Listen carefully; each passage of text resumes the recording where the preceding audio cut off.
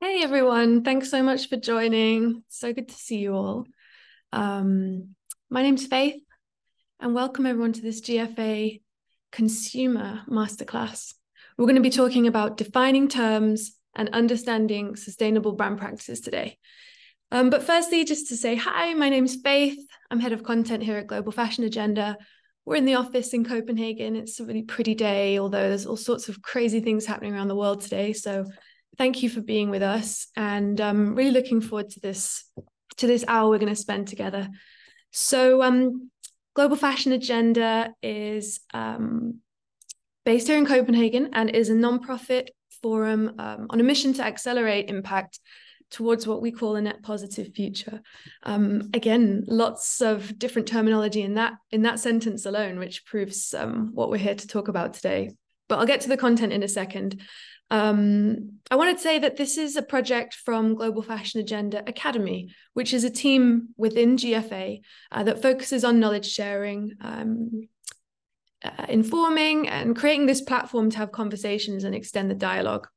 So we've done a couple of different masterclasses this year, a 5-part series earlier this year, which some of you may have joined on our GFA Monitor document. But today it's the first in a 3-part series that is all about connecting brands with consumers in different kinds of dialogues from a brand perspective and a fashion industry perspective. So today we're going to have a presentation first, looking at an amazing case study and a really beautiful communications project. Then we're going to have a panel discussion, and I'm really excited to introduce my panelists in a few minutes' time. And after that, we'll address some questions that you might all have. So please feel free to drop them in the chat. Really curious about what your questions might be, and I'll try and get through as many of them as I can.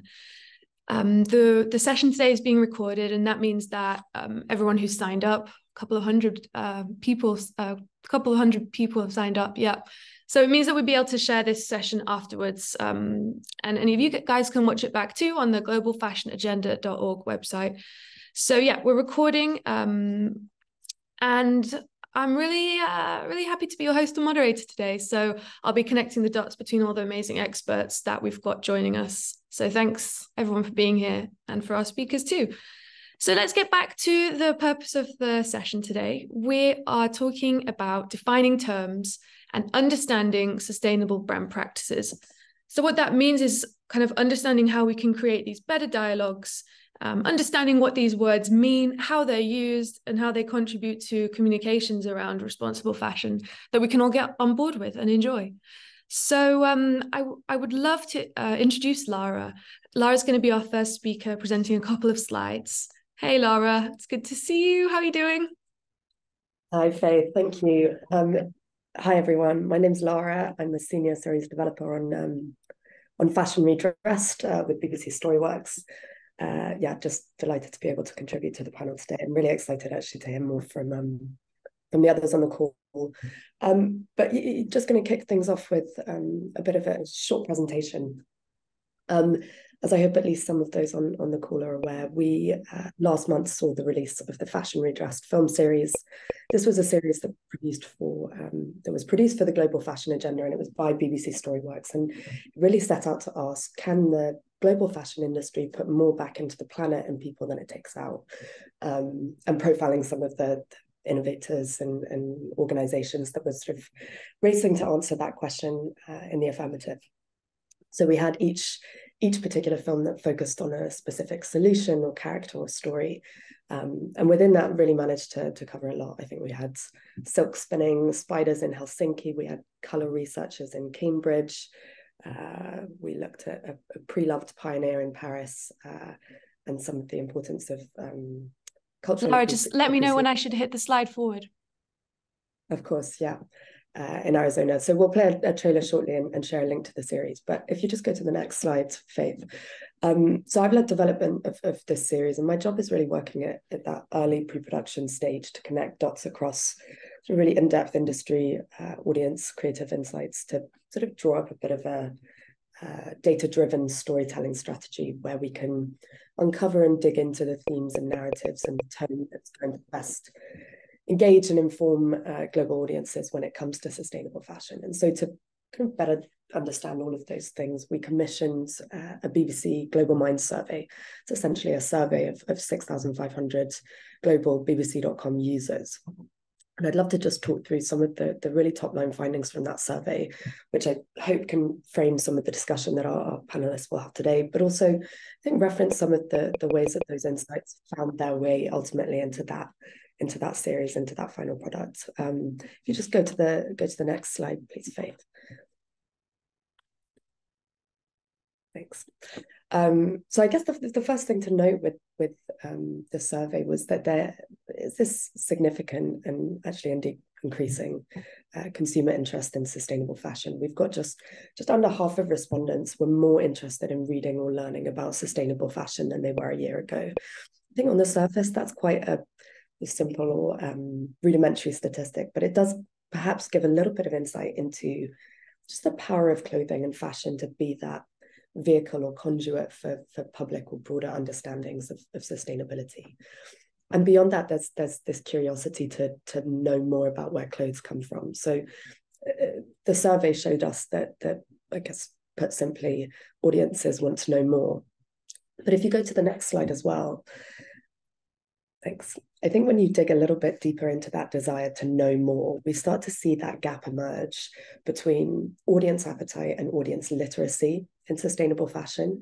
So only a quarter of those who completed the survey find it easy to understand how sustainable a piece of clothing is. And the majority actually don't feel confident explaining relatively common industry terms like net zero, circular economy. I think that really brings us to the crux of today's panel, but also the series as well. It's that question of what is driving that gap in understanding and how do you address that consumer literacy piece head on? The survey tells us that consumers are increasingly aware that fashion or that their fashion choices have environmental, social consequences. But when you try and kind of dig in or evaluate those consequences, you can be, as a consumer, confronted with this overload of quite vague and complex terminology that's hard to find. You can have sort of too much information, not enough information, or even sometimes the wrong information. And I think what this really underscores is that need for more meaningful dialogue between brands and consumers in the industry. If you go to the next slide, please, Faith. Thanks. What the survey tells us is that sustainable transformation of the fashion industry requires that communication between stakeholders, but for consumers in particular, that communication really depends on clear, concise, accessible information and actually transparent and constructive stories. So according to our survey, brands that are doing that kind of important sustainability work need to keep those communication strategies top of mind if they want to win and retain interest and in some ways sort of investment as well. So those are just a kind of whistle-stop tour of some of the statistics that shaped that early approach taken with this series with the GFA. And I think we're hearing more from policy and brands in the next section of this panel. But just to quickly pause on, if you just go to the next slide, Faith. Thanks. Some of the principles that really have guided our content and sort of grown out of those insights is transparency. I think remaining really committed to substantiating claims, a commitment to science-based, fact-checked stories, staying curious about what you see. And you can see that through the films themselves, many of them peppered with statistics and context and expert opinions. But transparency is also about speaking about kind of impact with authenticity, even when that means kind of owning up to previously poor decision. One of our films with Fayette is a really powerful example of how a brand can take us along on that journey and what the sort of taking you along with them in real time, looking at sort of that brand learning and brand knowledge. Visual, and again, this seems kind of a simplistic thing to share as part of the approach, but really want to come back to that statistic at the start where you've got 3/4 of people that want to know more about clothes versus a quarter of people that actually feel that they can tell you how sustainable their clothes are. So how does transporting viewers through a supply chain or life cycle, how can that make information more visible and accessible and actionable? Precise, so thinking about how we select precise terminology that cuts through that complexity. Would love to shout out the as part of the series, we put together a fashion glossary, which decoded some of the key terms that kept on cropping up. And again, using that, sort of relying on that expert voice, worked with the Centre for Sustainable Fashion to sort of draw that up. And human-led as well, looking at character-led storytelling to really be the conduits of those of that information, and relying on strong characters and protagonists to help bring those to life. And finally, just thinking about how we can keep content educational and interactive. So supplying tools that or takeaways that spur on meaningful change. I think just to return to that statistic at the start, if everything tells us that people are paying attention to this conversation, the role that fashion has is it can go, or it can take us far beyond trends and seasonality, and it becomes this tool for connection, a real sort of visual messenger of who we are. We put together something called a fashion calculator, which drew BBC.com users into that interactive process and tapped into that innate connection that we have with fashion to can spur on meaningful action. I'm going to pass back to Faith to run a session with our panelists, but first would love to just play some content for the series. If anybody has further questions on the survey or the series, you can get in touch with me directly, but please enjoy.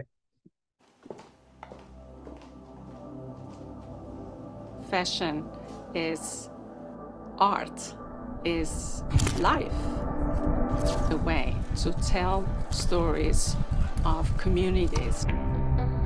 What we wear is something that ties us to our people and to our ancestors. It has a spirit to it. Fashion is a powerful engine to express our identity. I've been a pre-loved champion for as long as I can remember. You get that sense of individuality, which is really important to me. We all love fashion. I think you're going to be wearing this next. But there has never been more of a spotlight in the industry. It is one of the most resource-intensive industry in the world, and we need to change that. Currently, dyeing garments and fabrics uses trillions of liters of water. We're essentially poisoning all the water we can drink. I almost feel guilty about making new clothes in the world, that there are already so many. Fashion is finding new ways to change. We're seeing collaboration and innovation across all industry, adopting more respectful work environments and living wages, as well as embracing circularity. Using natural dyeing techniques like microorganisms, we can make a tremendous difference to the ecosystem at large. Our mission is to bring the beauty of nature into textiles, and nature knows no waste.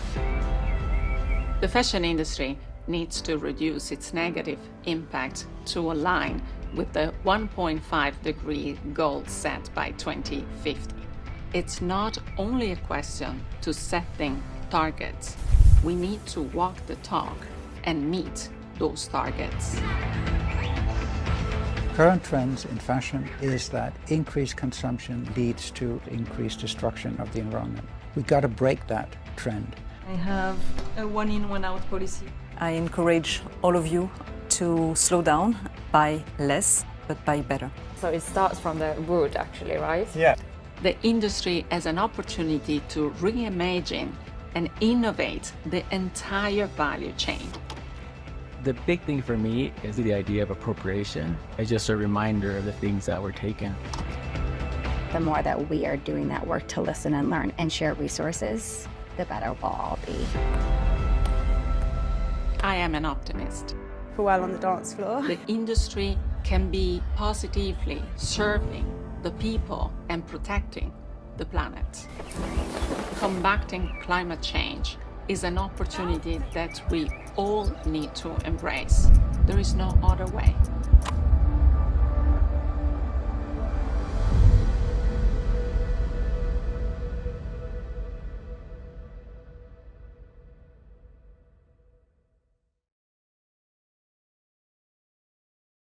Thanks so much, Lara. It was really great to get that little presentation in terms of, how you put that together. I hope everyone enjoyed that trailer.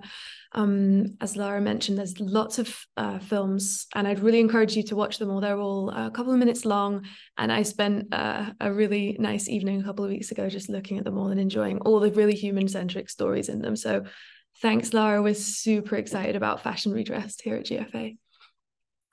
So now let's switch it up a little bit and move on to the next part of this webinar. We're going to have a panel discussion about some of the things Lara mentioned, and also a couple of other bits and bobs as well. So I'd love to welcome our speakers to the screen, I guess. We've got Baptiste, we've got Caroline, and we've got Lauren. Hey everyone, how are you doing? Very well, thank you, Faith. Good. Hey Lauren. Hey Baptiste, great. I think we're missing Caroline, but she'll be joining us when she can. Yeah, I'm here. Hey. How are you all? I'm good. Great. So after that presentation from Laura, let's jump into a conversation that explores some of these themes and more. So let's see. Let me just find my questions. I think it's really interesting to start defining terms, and maybe that's where we could start with a bit of an intro. I'm really passionate about communications and how we make sustainability more accessible. And I think that some of these films and some of the topics that Lara mentioned around being transparent, visual, human-led education are really, really valid points. But each of you come to this conversation as speakers with expertise in quite different parts of our industry. So in this panel, I'm going to try and connect some of those dots and see if we can get some deeper, more nuanced answers to this as well. So as Lara stated, it's quite difficult to, for consumers at least, through their research they found, difficult to get through all these different sustainability languages, different actions, and the glossary does kind of keep growing. We have different buzzwords that keep coming in and out as well. So I'd like to come to you first, Baptiste. I hope you're having a good day. It's good to see you. And this question I have is around... Sorry about that, Baptiste. I'm just checking my notes. Just around what makes these complex terms so complex in practice. Where does the complexity come from? Where do you think the beginning of the confusion sometimes does come from for consumers? And maybe you could give a brief intro to yourself as well and what you do. No problem, Faith. But first of all, anyway, thank you for having me here today. I'm very happy to be able to participate in this GFA Academy session. So good afternoon, good morning, everybody. I saw from the chat that you are present all over. So I'm Baptiste Carriere-Pradal. I'm the co-founder with Bente Bauer of 2B Policy, which is an organization which is supporting brands, startups, multi-stakeholder initiative to understand the different sustainability regulations coming out of Europe, and therefore to see how this will impact their operation, their work, their marketing, their product development. And together with the GFA, we are, for instance, supporting the work of the Policy Hub, a platform upon which the industry comes together. So to come back to your question regarding why those terms are so complicated, and therefore what I will be telling you, I'm always taking the policy angle in this part of the conversation. I will tell you also what it meant for policymakers in a clear way. Those terms are simply complicated because they echo differently to each and every customer. When we talk about something sustainable, and many surveys were done in this way, some people will say, for me, sustainable is something which is respectful of the planet, something which is preventing climate change, something which is mindful of animal welfare and ethics.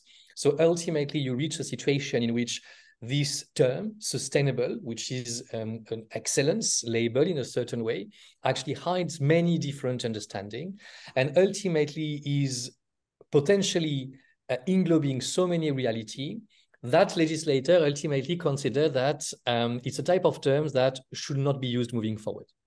That you should not be able to say a brand is sustainable, a product is sustainable, a approach is sustainable in practice. You were mentioning, Faith, that the glossary keep growing.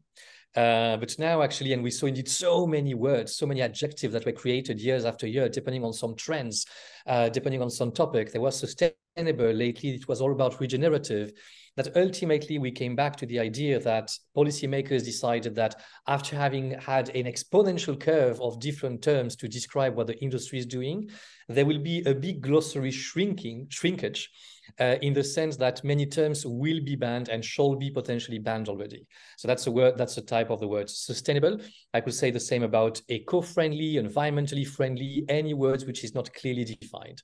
And therefore, what we do see in terms of terminology, we see a move from terms which are, let's say, generic, which are here to reward excellence, but therefore excellence which is complicated to define, because again, everybody will think it's something different, to terms which are more towards performance. So also to come back on the conversation we had like a week ago around what's a sustainable brand. Now I would say we don't talk anymore about if a brand is sustainable or not, but we talk about brands which are performing or not.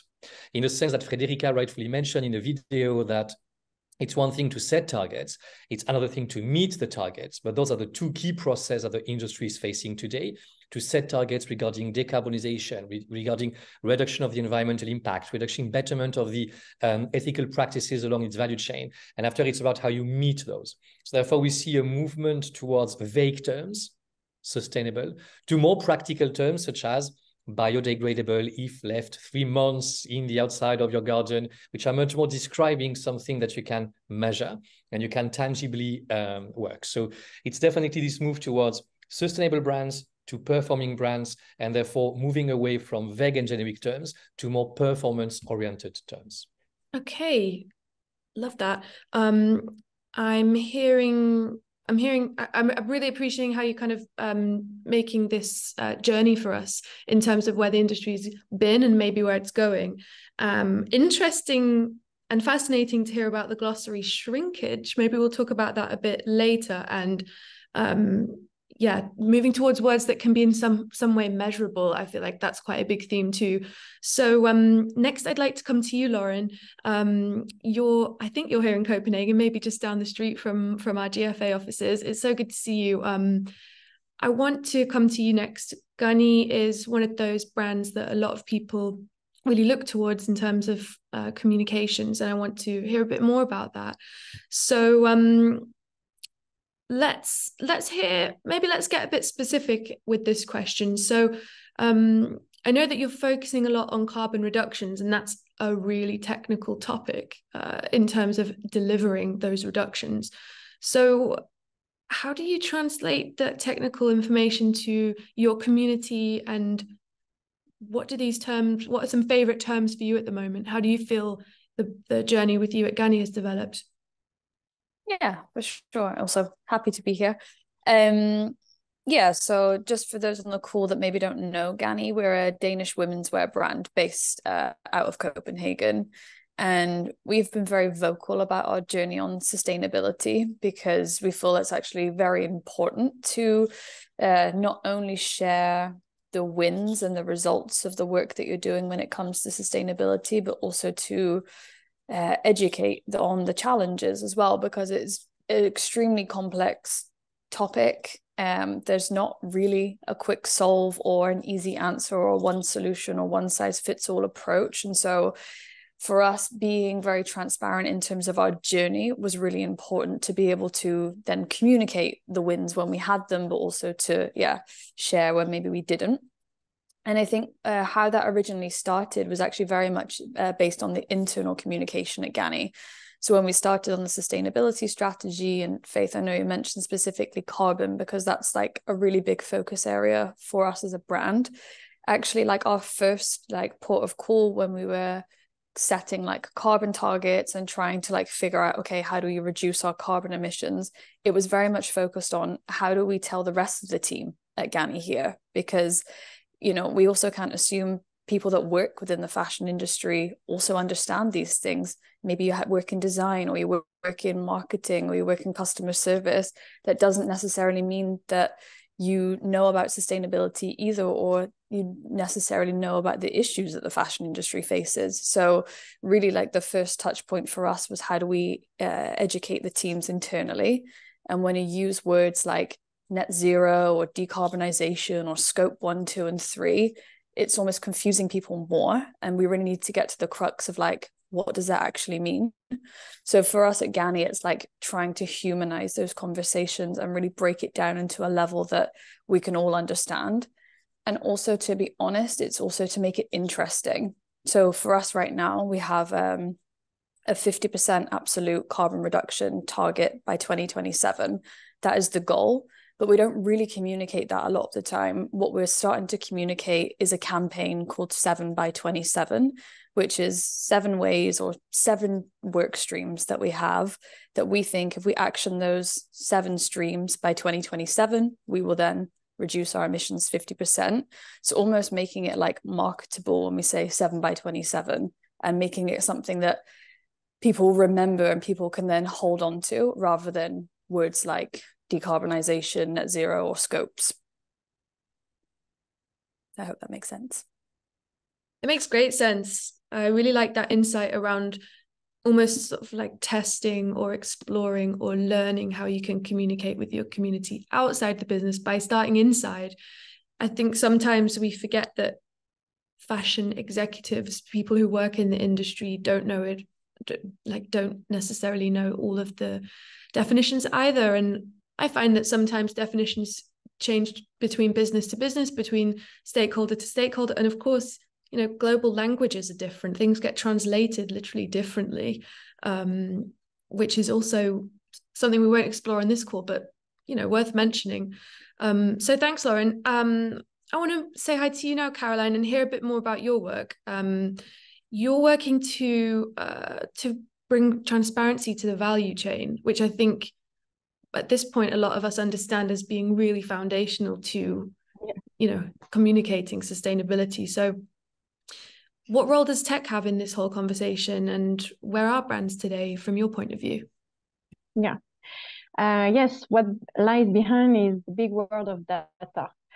So I'm Caroline, very happy to join and contribute today to this masterclass. I am based in France. I'm more on the tech side, working for e-SCM solutions. We are basically a software platform helping fashion and luxury brands in digitizing their supply chain upstream. So all the process of producing a collection, getting the production in your warehouse, all this process implies people, operations, and through the platform, you get the visibility over these operations and you can work in real time with everybody, all stakeholders. That's our objective. So tech definitely will help the brands and will be the catalyzer for the brand to achieve these commitments of decarbonization, net zero. In which sense? In the sense that to do so, brands need data. Data really lies behind all these commitments. You need data to communicate to the consumer, to analyze, and to make better informed decisions throughout the value chain, throughout your production process. So data is really a catalyzer in tracking the data. You need technology, aggregating it and communicating to the final consumer, especially if you want to communicate digitally. Of course, tech is here for you. And so far, brands have been working a lot manually, and some still do, which is no longer possible given the legal constraints and the urge to really transform the industry. So we are here to help the brands work differently. So really transforming a process to also reinforce the partnership they may have with suppliers, because of course suppliers, they are the one producing collections, they hold the data, and they are at the center of this attention. So it's how you bridge the gap with them, how you reinforce your partnership with them, and you engage them onto your practice also, and how you can produce more sustainably. Because it's not only about the product itself, the level of materials, the composition, it's also how you have produced your product and how you can make it better. So through the platform, for example, since you can work in real time with your supplier, you will be able to really follow up on the quality of your production, for example. And so you avoid to have a non-compliant stock or products. So you really make sure that what you produce will go onto the market and no waste. You will be able also to react in case you have to change a transportation mode. So to avoid transporting by air, for example, which has a much more impact.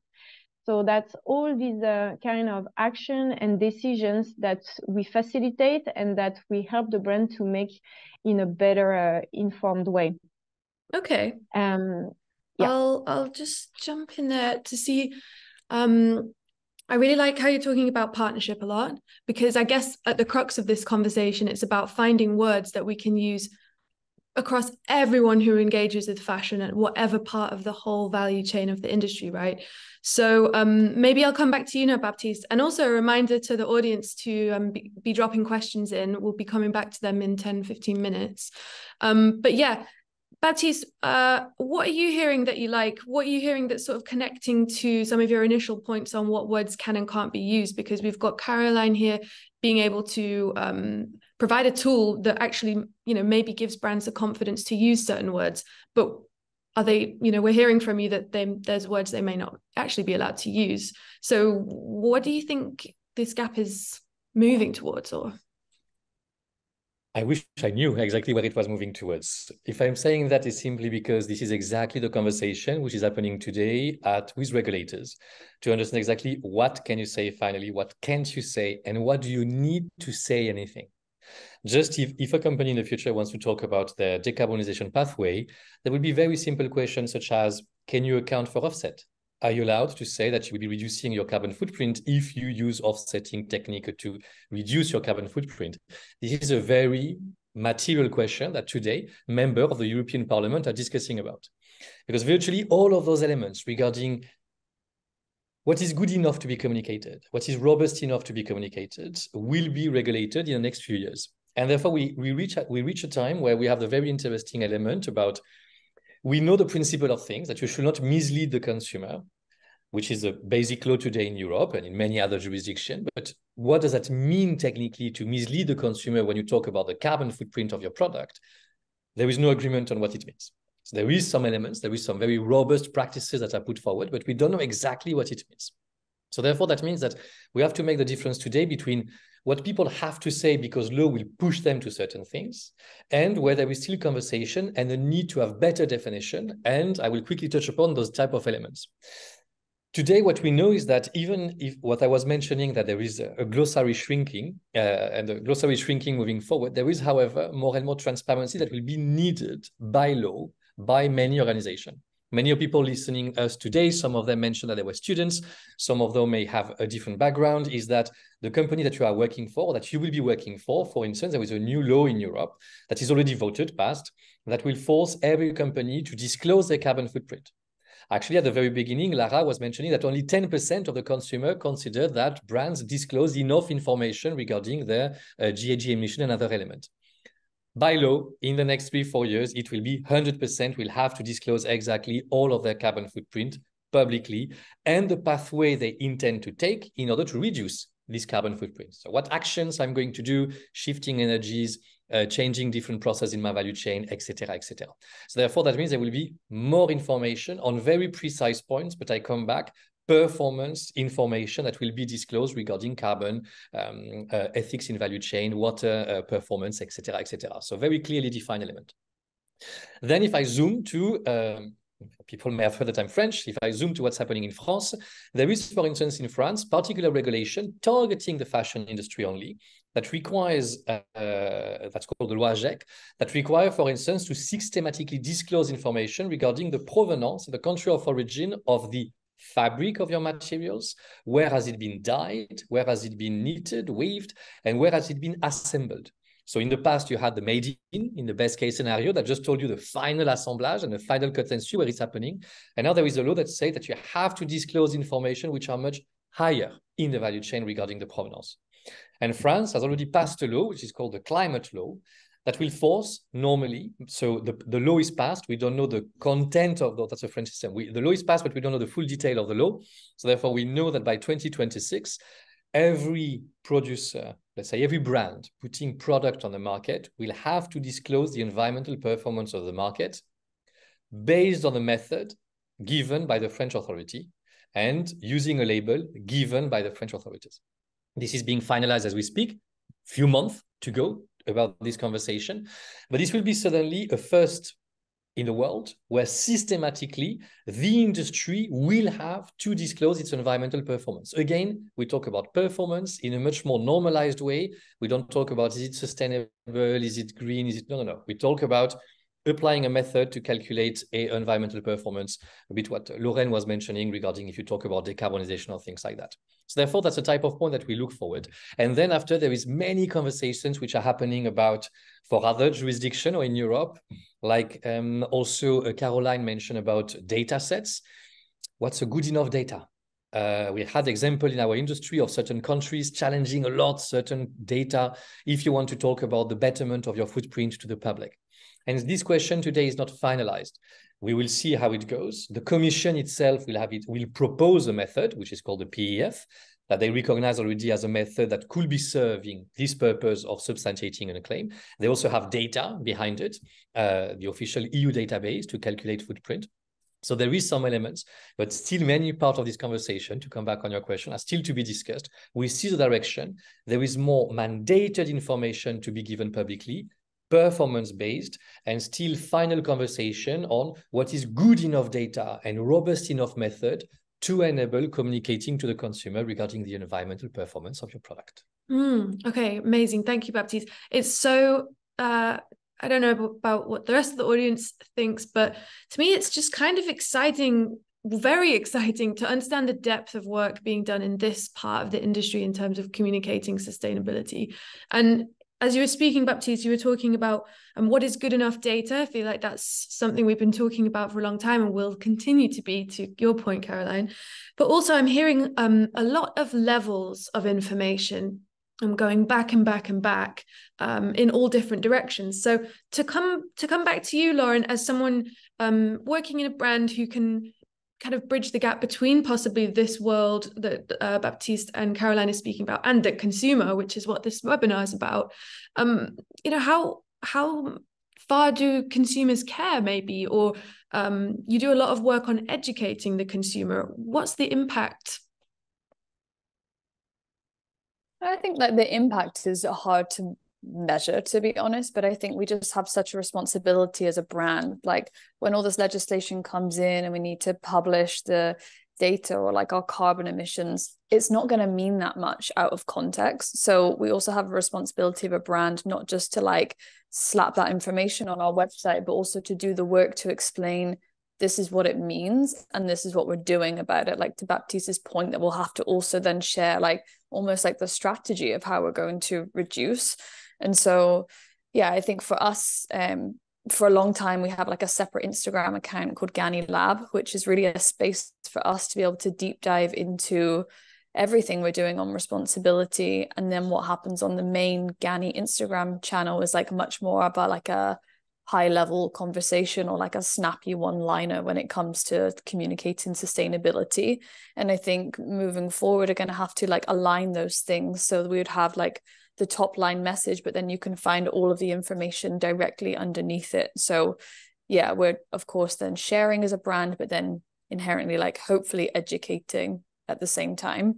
But I think it's a little challenging to know the actual impact that that's having. I mean, we haven't done any like customer sentiment surveys or anything like that, but we do know that the Instagram account of Ganni Lab, which is the feed, which is 100% dedicated to sustainability, grows month on month, which is amazing. And yeah, we often hear it get referenced in certain things, so that's great. And if we could merge that channel to like our main communication channels, yeah, hopefully then it would reach a wider audience and hopefully then have more impact.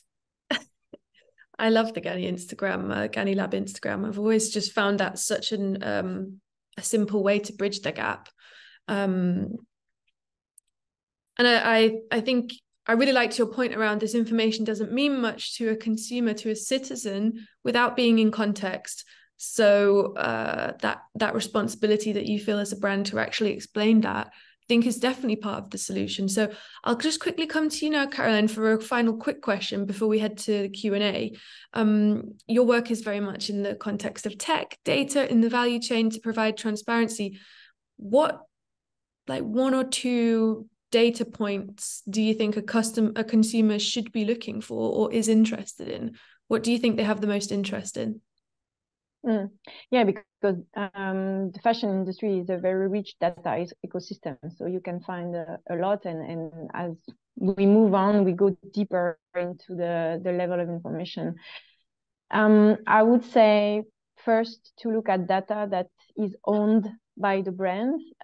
Not easy to explain, but definitely if a brand starts to communicate, she is engaging her responsibility. She has made the work of structuring, of getting and collecting data. So that's reliable, not necessarily data that is available on an external platform or something else. I would definitely look at what the brand directly communicates. And with that in mind, with the acceleration of the law these days, not all the brands are at the same level of transparency so far. Definitely, it will take time. So the ones really investing at the moment are the largest brands and companies with the resources, or maybe emerging brands that have a very asserted positioning and engaged product positioning. But AJAC law in France, it's true, has been a bit pioneer and is showing the path. And I would focus on this basic information that AJAC law requires, because they are really the basics brands should be controlling and manipulating. So on the product composition, the chain of countries of production, if there is dangerous substances, these are basic information data that the brand should definitely have. Carbon footprints of transport, at least, is something also quite reliable with different calculations that are pretty stable, standardized. So carbon footprint is also quite reliable. I think also as a consumer, that's what I would be looking at first of all. Thank you, Caroline. Okay, great. I'm loving how we can sort of bring these different perspectives of you three as experts into this conversation. And now I'm going to turn to the Q&A and just see what's happening in the chat. So thanks everyone who's contributing. I'm loving the questions, and Baptiste, thanks for replying to a couple of them. I'm just gonna, let's see. I'm interested in this question from Cynthia. How interested do you find people are in circular economy? Speaking more precisely about the solutions like resale, repair, recycling seems easier. What do you think? That's one of the questions that's open to the group, actually. So maybe, we start with whoever that resonates with. Is circular economy working for the consumer right now in terms of comms? I'm happy to give a first element. Perhaps Lorraine, you were also unmuting yourself, so happy to go. In terms of, if we look at the success of anyway the resales platform, there is evidence that therefore there is today a growing market, a much significantly bigger visibility to all of this market than just 10 years ago, when it was definitely niche. And now we talk about huge corporations, which are of a different scale. I think of Vestiaire Collective, I think of Vinted, I think of other platforms like that. So there is definitely a clearer work on that. When we talk also about repair recycling, to follow down the perspective, so let's say the consumers have much more visibility on the resale, because that's also the most visible for them.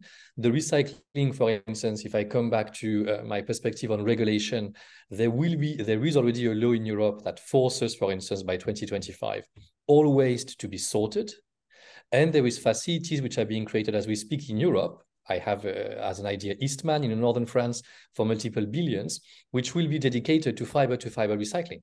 So therefore, there is infrastructure being created. There is elements which are happening right now. There is technology being developed where brands are investing massively to develop the technologies of tomorrow, because every brand today will tell you that they're all aware that the future will be in circular economy.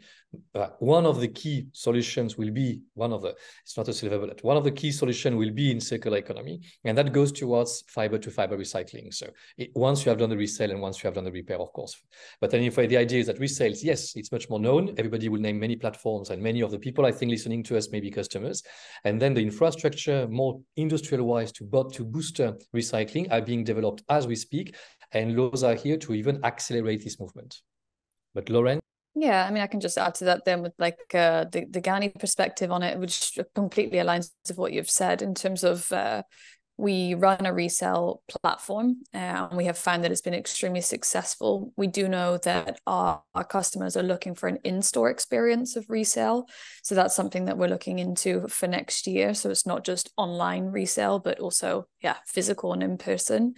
And we've also partnered with a couple of those resale sites as well, and we'll continue to do so. With repair, we also run a free repair station in our London stores with a company called Sojo, and that has been extremely successful. And what it's actually been is not only repairs for faulty items, but it's also repurposing. So maybe adding like a different element to the clothing to make it feel new again. That has actually been more successful and had a higher uptake than like faulty or broken clothing. So I think that's a good finding there. And then when it comes to recycling, I think this is less so on the customer side, to be honest, or it's not really what we hear from our community, but this is where our primary focus is behind the scenes within the sustainability team at Ganni, which is the fiber-to-fiber recycling. So ensuring that any waste that we generate on an annual basis is able to go like back into the system and to be fiber-to-fiber recycled, or we're making sure that we have the infrastructure and setups to handle any waste products that we have there out on the market. So Cool. Thank you both. Hopefully that might answer another question in the chat, which was directed at you, Lauren, about consumer behavior towards ethical consumption. I won't ask that to you directly because I feel like you kind of responded to that question with your case studies, which sound great. Jumping now to another question that caught my eye around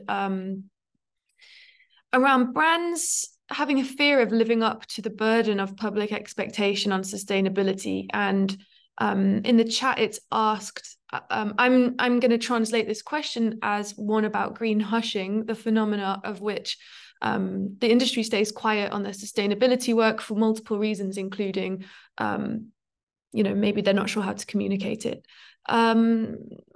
The question asks, what are your opinions on this? And is there anything that we can and should do about it? Again, I'll leave that as an open question. Quick answers, please.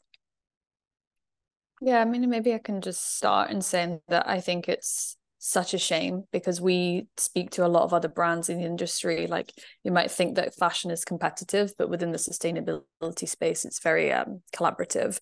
And we do hear that a lot of brands, in light of legislation coming, are stepping back on communicating sustainability. And that would be a real shame. We really need a lot of brands to communicate the work that they're doing, because there are a lot of brands doing good work out there. And if we remove that from the conversation, then you're not going to have the drive from consumers asking for more information or asking critical questions or being curious around where their clothes are being made. We need to have these conversations. So I think it's a real shame, actually, what is happening. And this fear, I think, for a lot of brands is very real. Yeah, so I can only echo Lauren to say that it's extremely unfortunate, and unfortunately, it has direct operational implication. That unfortunately, few extremists have weaponized certain legislation to kind of prevent and didn't want the industry to talk anything about sustainable because of whatever perception. But as a result, I had conversation with some brands that said, for instance, there is no more for us now case value to go for certain types of fibers or certain types of processes, because to invest more in a technology while not being able to communicate it to our consumer creates a challenge for the additional value. So the thing is that to make sure, in my view, so the question of winning is extremely good. So it's happening, unfortunately. It has direct impact. It doesn't allow to make any distinction with the worst of the worst brands and the brands that were starting to do something, that were trying to do something, and that doesn't help the consumer in any way. So that's one of the elements. Now, what people can do about it, hopefully to push for legislation that will clarify what can be done, not to have green hushing become the new norm, and to really have and empower the brands to be able to communicate performance-based, scientific-based anyway, but still to communicate to be able to move forward. Yeah, if I can add, I think it's that's why the law is coming up, is to rationalize and put a frame around that, which is needed now, given the acceleration of the constraint, and to also rationalize the data, because you can do a lot with data, you can analyze a lot, but what is really relevant, what is needed for the consumer, so that brands can also put priorities, because it's a very strong transformation they have to go through to set up this communication, to have this data available is a long-term process. It's not only a short-term response. It's a long-term process to transform working modes. And that takes time, definitely. And if you rationalize data, at least the consumer will trust what he reads. He will be confident about the reliability of the data, because at the moment, for example, we were talking about what data to look at. If you think of life cycle assessments of the product, LCAs, for example, and scoring that Baptiste was mentioning, for example, in France coming soon, it's not stable at the moment. The method of calculation, the objective of the scoring is still not clear enough. Yes, there should be standardized calculation provided by the government and maybe from Europe. There is also already something, but it's too early to really rely on the score that you will see, and you won't be able to compare it precisely with another one. So it's good to make a space around that, and to all agree collectively, at least on the level of data that should be communicated. Thank you. I'll just pick one more very quick question. I'll direct it to you, Lauren, because I think it's most relevant, and a quick answer, please. But it's about communicating with a younger audience or a more mature audience. Do you find any insights around the age of people who shop Ganni that are interested in this information? No, actually we don't. I mean, we haven't done in-depth study, to be honest, on like who the Ganni customer is and preferences and things like that. But our communication is targeted very broadly. It's not segmented. So we haven't actually found a difference between age groups. Amazing. Okay, that's really I feel like this conversation, I'm glad it's a series, because we've got a couple more of these hours booked in for the next couple of weeks. But for now, I would like to wrap up this conversation by saying thank you so much to Baptiste, to Lauren, to Caroline, and of course to Lara for sharing those insights at the beginning, and for celebrating Fashion Redressed. Hey Lara, you're still there. Good to see you. So we've just done questions. I'll skip that slide and just mention that the next conversations in this series from GFA Academy will take place on these dates, and we'll really build on this conversation, be looking more at consumption and the consequences of it, as well as ideas on how to identify which brands are sustainable and which aren't. So I've really enjoyed moderating this session. Thank you all so much on this afternoon. And the last thing I'd invite everyone to do, thank you for joining us, audience, and thank you for your questions, is take a look at the films from Fashion Redressed. You can just use this QR code and you'll see some of the first few films on the GFA website. So thank you all so much. Hope you have a great afternoon, and see you next time. Thank you. Thank you all. Thank you for your time. Thank you. Thank you. Bye-bye. Bye.